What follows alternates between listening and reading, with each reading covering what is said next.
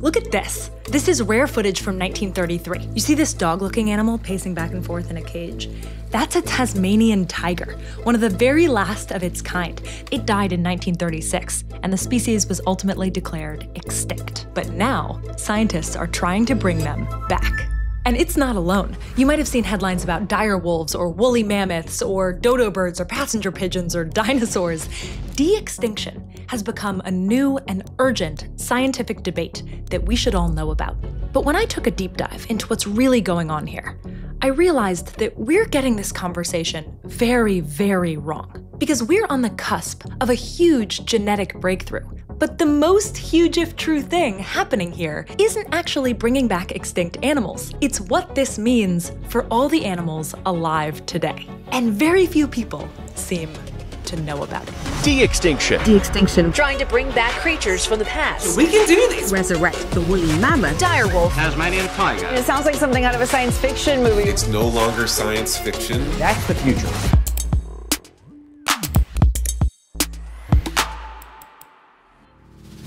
All right, imagine you're a mad scientist and you want to bring back an extinct animal. Here's the recipe. Step 1, choose your animal, like a mammoth. Now, from here, you need to choose one of 3 paths, and for each, you'll need different ingredients. You could try to take a close living relative of the animal that you chose and breed a bunch of them together until you get an animal with traits that roughly match the one that you wanted. This is the same basic process that made my dog Thor out of a wolf. But instead of trying to make something new and adorable, you're trying to make something old. It's called backbreeding, and it can work. Like with this guy, it's called a quagga. I actually have a toy quagga right here. It's a subspecies of zebra, native to South Africa. They have stripes on the head and neck, and the stripes fade away along the body. It was hunted to extinction by 1883, but we've already been able to bring a version of it back using backbreeding. This is a really exciting approach. And it can work for both animals and plants. But it is incredibly slow. It takes many generations of zebra to get there. And it's a guessing game. You don't know which genes will appear when and which will go away. In reality, it's a cool method that's been done, but probably pretty limited. Okay, but how about option 2? I remember in Jurassic Park, they pulled dinosaur DNA from blood inside a fossilized mosquito. Bingo. Dino DNA. And then they cloned the animal based on that DNA. It's all part of the miracle of cloning. Cool, let's do that.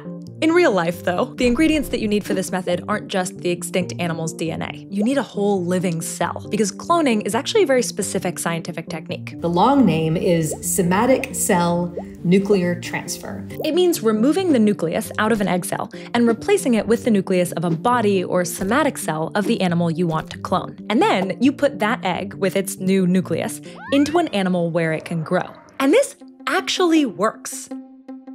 Almost. People tried this in the early 2000s with an extinct species called the bucardo. These animals are so cool. But by 2000, there was only one bucardo left. But luckily, this was 4 years after Dolly the sheep was famously successfully cloned. So, in an attempt to save the species, some quick-thinking biologists put tissue samples from the remaining bucardo in storage. And then they were able to take the nucleus from those cells and put them into the cells of domestic goat hybrids. And in 2003, a baby bucardo was born. Unfortunately, their first clone that was born had a malformed lung and didn't survive. This hasn't been tried again. So we are able to clone animals when we have living cells, which is wild. But unlike the bucardo, nobody carefully preserved the whole cells of a mammoth. The biggest challenge is needing those living cells in the first place, because it turns out that cells have a shelf life. Once an animal dies, their cells are typically pretty short-lived, dying off within hours or days. But freezing can dramatically slow this process, which is why there's been hope that animals found preserved in ice, like this 40,000-year-old baby mammoth, might have some usable cells.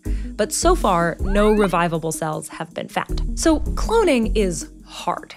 But we've got one more option, and this one is by far the most popular. For the 99.99% of extinct species, we have to use the third method, gene editing. If you imagine DNA as a group of blocks, each block here could represent a gene.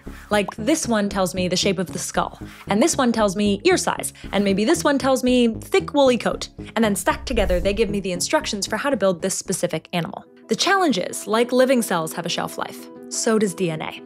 Once an animal dies, the DNA in its cells starts to break down into tinier and tinier and tinier fragments until eventually there's nothing left. That's why right now we can't bring back animals that went extinct too long ago, like the dinosaurs. Too much time has passed and their DNA is way too fragmented. But if we use an animal that died off fairly recently, or was frozen in just the right way, scientists can figure out what some of those key missing pieces are and replicate this stack of blocks in another animal. This is gene editing. You compare the stack of DNA blocks of the extinct animal with the blocks of a close living relative to see where the two are different, and edit the DNA in the living relative so it resembles the DNA in the extinct one. This is what they're trying to do with woolly mammoths and dire wolves. But they won't be exactly like the extinct animal. In fact, people online were really quick to point out that these actually aren't really dire wolves at all. It's better to think of them as genetically modified gray wolves. But the thing is, that was intentional. Scientists are choosing which exact traits to manipulate to get the outcomes that they want, and they want to do it by making the least amount of edits possible. I asked the scientist in charge of the direwolf project why. I'm thinking about de-extinction, and I'm also thinking about animal welfare. Every time we change the sequence of DNA in a genetic background, there's a risk that something happens that we didn't predict. I want healthy animals in the end. Therefore, my goal is the fewest number of changes necessary to de-extinct those important characteristics. So de-extinction might have a branding problem, because people on one side are looking at the literal definition and saying, that's not de-extinction. And they're right, that's not the exact animal. But then on the other side of this, you have scientists who are saying, bringing back exact replicas isn't really the point. They're not trying to de-extinct the exact animal. They're trying to de-extinct what the animal did. In the end, the whole direwolf or not direwolf debate doesn't really matter. Branding them this way makes for a good headline, but it's not technically accurate. And while the effort to bring back a version of a direwolf or a woolly mammoth is totally cool, I think it's a distraction from what is the real, huge if true, use of this technology. But first, let me show you something. This new phone case is special. It's not just that it's built with insane impact resistance and durability, or that it has a lifetime warranty against yellowing. Those things are important, but what's even more important is their mission to tackle plastic waste. Every year, 19 to 23 million tons of plastic waste leaks into lakes and rivers and oceans. First, they plan to become plastic neutral, so they built a closed-loop model. The phone cases are 100% recyclable. You can send back your old phone case, and they break it down and repurpose it into a brand new one, giving it a second or third or more life. It's even got a QR code on the inside so you can track the product's life cycle. But what they really wanted was to tackle all plastic waste. Not just modern plastic, but also legacy and future plastic too. What if you could take plastic waste out of the ocean and then use or upcycle it? That's exactly what they do. They've built a solar-powered floating platform that uses water jets to create pressure differences that guide floating garbage into its collection area. It's like a robot vacuum for ocean cleanup. This is new. They're testing it right now. But it's the kind of effort that I find really optimistic. Protecting your phone and protecting oceans too. If you want to check it out, use the code Cleo for 10% off at the link in my description. There have been 5 times in the history of Earth where over 75% of all life was lost, and many scientists say we're going through a 6th right now. And while prior mass extinctions were caused by natural disasters, this one seems to be caused by us. But hang on, even if you don't care about animals and biodiversity, this sucks for us. This has huge impacts on our food and our homes and everything we rely on to survive. And here's the optimistic part. The same tools that we've been talking about to bring back extinct animals can also be used to help animals not go extinct in the first place. This is the part that got me most excited, and this is what I don't see enough people talking about. It's called genetic rescue. Meet the black-footed ferret. This adorable little guy is in need of genetic rescue because every living black-footed ferret alive today are first cousins. Yikes. This little guy nearly went extinct in 1979. Because of humans, the population crashed. But fortunately, they've started to come back. The problem now is that this new group of black-footed ferrets has really, really low diversity. very small gene pool. Scientists call this the bottleneck effect. If your group doesn't have enough genetic variety, you're vulnerable to things like disease and weird genetic mutations. This is a problem facing dozens of species whose populations put them at risk for genetic bottlenecking. But today, scientists are exploring gene editing to create more genetic diversity in some of those groups. We can take DNA from a museum stuffed animal from 100 years ago, sequence its DNA, and then edit it into living black-footed ferrets. That's one way to get diversity back, which we are working on. Another great example of using minimal gene editing to save a species is this little guy, the northern quoll from Australia. Look how cute he is! But they're expected to be extinct in the wild within the next 10 years because of this guy, this toad. This is the cane toad, and it's an invasive species. It's got a deadly toxin on its skin. So what happens is... So our carnivorous little quoll will eat the cane toad and they die instantly from that toxin. But scientists found that it's just one single letter of genetic code that makes them either die from eating a cane toad or completely resistant. Just one letter. So they're working on a way to introduce that one change into the population and make quolls that are able to eat cane toads without dying, saving an entire species. In theory, you could do a lot of this, not just making key animals poison resistant, but also disease resistant or heat resistant. There are projects to do this on coral reefs. Huge if true. But then, why are we trying to de-extinct animals at all? That brings us back to the Tasmanian tiger. Humans hunted these tigers until there were none left in the wild, but they didn't understand what would happen next. Without the tiger, Tasmania lost its only apex predator, a keystone species, meaning it has a huge impact on its ecosystem. And without them... There's been an explosion of wallabies and kangaroos there. They're eating all the shrubs, they're eating all the bushes, that's impacting the bird populations, it's changing the landscape. Which means that now other species are at risk, like the Tasmanian devil. They developed this incredibly strange disease, and it's actually like a cancer tumour that grows on their face, and they spread it from animal to animal. Apex predators used to reduce diseases like this by eating sick members of the population.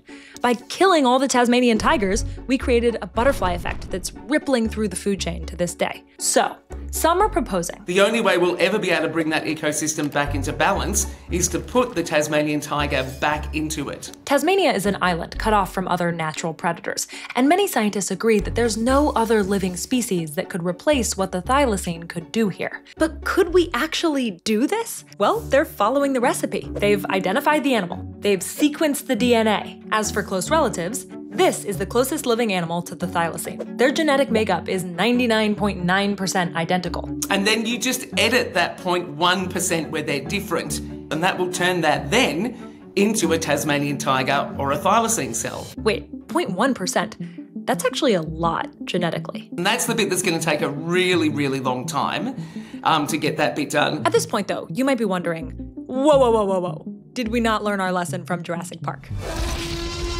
What are the consequences of actually doing this? When is it okay to use this technology, and when is it not? In other words, how do we get this right? What happens when you drop a predator back into an environment that hasn't seen it in decades? Well, in this case, it seems like a lot of the animals remember them. We made some replica thylacines and we took them out into the bush in Tasmania. We saw that they absolutely, without doubt, even though it's been over 100 years since they were really there, all of those animals remember the thylacine. If there's a fox or a goat, they don't really care. But if they see the thylacine, they are out of it. But what about the thylacine's instincts? How would it know to behave right, like a predator? How much of an animal is nature versus nurture? There's real debate here. I frankly don't think that it will ever happen that we will see thylacines into the wild. But advocates for the thylacine would argue those behaviours are really hardwired in any animal's brain. The best example of this would be domestic cats. These are a pounce predator animal that have been living in our houses now for hundreds of generations, eating tinned cat food or little crispy biscuits.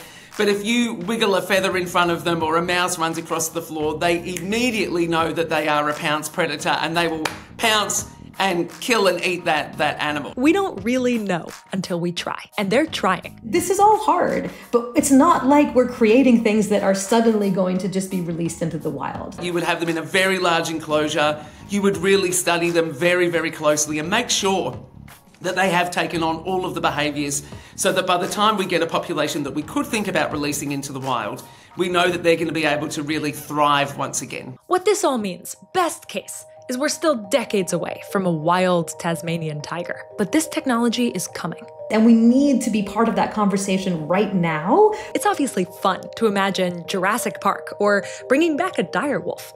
But as we have this conversation, we gotta be careful. We're talking about manipulating billions of years of evolution. There are huge stakes. Ethical stakes about using animals as lab experiments, environmental stakes that could accidentally devastate entire ecosystems, and, of course, the stakes of not doing absolutely everything we can. To me personally, the most huge, if true, optimistic bit of all of this isn't actually bringing back animals from the past. It's using all of this incredible science and technology to help keep the animals and the world that we live in now healthy. I would love people to go away from this and be like, de-extinction science is conservation science, and we absolutely have to use it. We are living in a world that we changed before we understood the consequences. The real debate about de-extinction isn't what's a dire wolf, it's what responsibility do we have to the world we created.